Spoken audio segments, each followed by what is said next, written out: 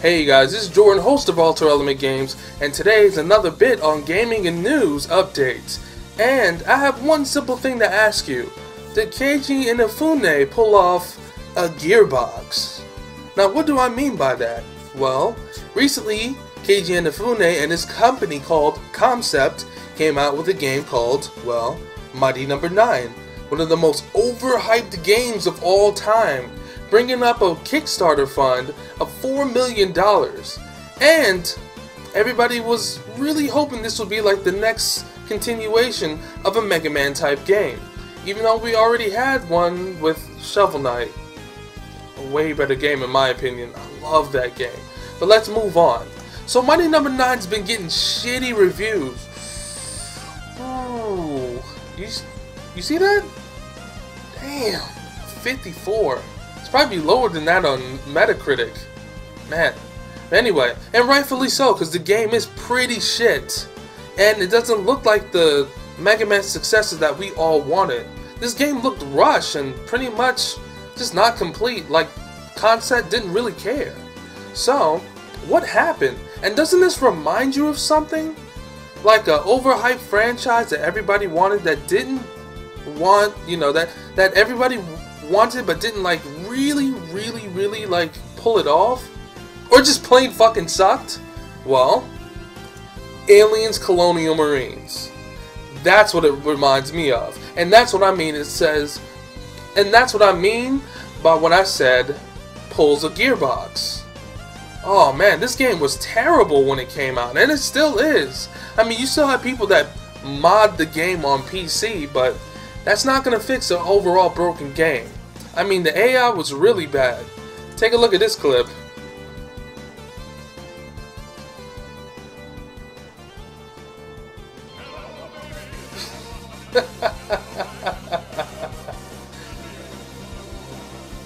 Maybe my heart's on fire, and losing freely.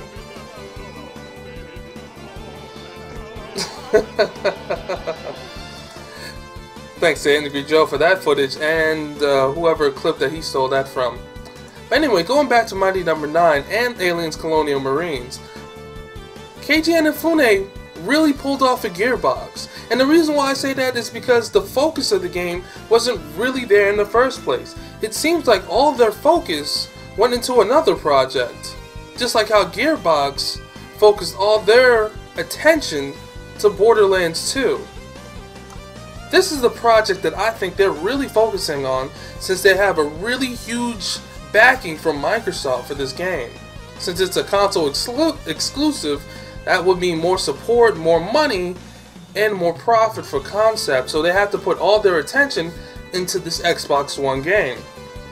My theory is that, well, they came out with basically an advanced alpha of the game and then just shoved it out in stores and kind of polished it up a little bit and said, here's the game. You hungry? Delicious, right? But no, we're not hungry for that bullshit, and we're not satisfied. That's not going to fill our bellies.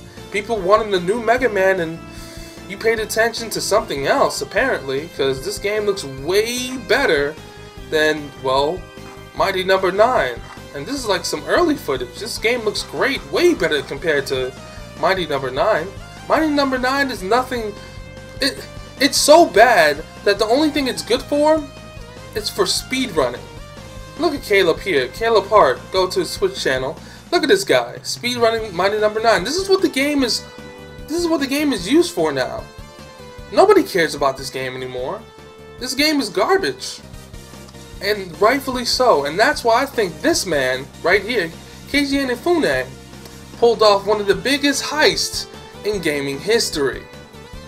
And everybody was so hyped because the creator of Mega Man, which is not really the creator, he admitted it himself, he just drew zero. That's pretty much it. Taking credit for other people's work. This guy right here, man, not up to par, not up to snuff. Pulled off a Gearbox. And my friends, let it show you that when you pull off a Gearbox, it doesn't end well. Not at all. To all you indie developers out there, to all you fans, and well, to all you just innocent people who don't know what's going on in the game industry. Stuff like this happens all the time. And you know what? Sales are going to be the true factor in this whole situation. If your game isn't up to snuff and you overhype it, then people are not going to believe you anymore. They're not going to trust you with that same feeling that they had for you when they helped you fund this game on Kickstarter. Come on, guys. You have to do better than that. Don't pull a Gearbox. Don't. This is Jordan, host of AlterElement Games. I'm out of here. Peace.